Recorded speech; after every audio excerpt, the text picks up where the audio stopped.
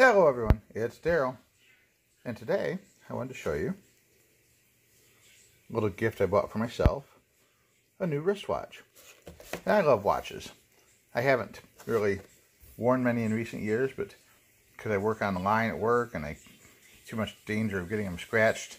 But now that I got the promotion where I'm not tied to the assembly line, I do a lot more clerical and office type work than I used to, I started wearing a watch again. And I really enjoy the feeling of having a watch on my wrist. It's so much more convenient to glance down to see what time it is than it is to keep looking at your phone all the time. At least I think so. And watches are kind of like actually in style right now. A lot of people are wearing them just as a fashion statement. So I got out my old Casio AE1200 digital watch. I've been wearing that, which I really like. And it's from 1980, I believe. I have a couple other older wristwatches I enjoy wearing, but I decided it was time to increase my variety a little, and I saw this one on eBay that really intrigued me, and it's directly from the Casio store. They have a online shop on eBay where they sell their watches. We're going to unbox it here, and well, kind of unboxed. I've already had it open, but I wanted to show you how it comes packed. I got this watch, this really lovely digital Casio, for less than $24 on eBay. And let me show you. It comes in this really nice box, and it's packaged well. I'm going to flip that down. We're going to lift this up, and then we're going to get a good look at it in the package. Look at that. Get a better look right here. Better lighting, maybe. That's a Casio.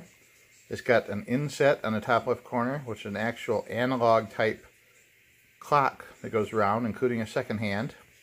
And then, of course, it has the digital display down here in the center, where it's automatic daylight savings time, AM, PM. Tells the day and the date, and then a time zone indicator which tells you which time zone you're in the world, and it has 5 different time zones you can set on here. A stopwatch function, of course, with lap counter, first and second place finishing, an adjustable light. You touch the top right button and the light comes on, and you can set that for either stay on for either 1 second or 3 seconds. And the factory installed battery is rated at 10 years, which is amazing. But the other thing is, for 24 bucks, you're going to be impressed with how nice this is. We're going to slide that out and slide it off. That genuine stainless steel band, or bracelet, as the people in the watch industry like to call these kind of linked metal bands. It comes with the basic stand and the details about it. 100 meters water resistant. They say you can't go scuba diving with it. Although, yeah, I bet if you're just a casual like snorkel or shallow diver up to 20-25 feet, I'm betting it would be okay. So we're going to put that back in there and put that away and concentrate on the watch itself now. But here we go. Like I say, it's just a really nice design, I think. 42 millimeters, so it's a really good size. It matches the large size style that's popular today. The back is stainless steel too. Now the only downside of it is the actual case itself around here is a resin plastic material, which doesn't really bother me at all, but some people may be put off by that. But for a $24 watch, that doesn't bother me.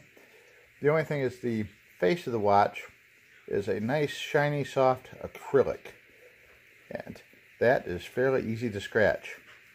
Light scratches are also very easy to buff out, so there's a plus and minus to that. But it's the band is what's really nice. This is just as nice of a band as you're going to find on any Seiko watch or other quality timepiece. It even has the little tabs on the side to lock it into place. It's got 4 different fine adjustments for the band length by moving the pins from the position it's in right there to the back position. It'll take out maybe a ½ inch of slack in the size of the band. And then each side of the band in the inside has, I believe it's 4 adjusting links. You can use a fine little tool and push the adjusting link out and actually remove whole links of the bracelet if it's too big for your wrist. And you take this and adjust it down to a much smaller size, but it fits me pretty good right out of the box.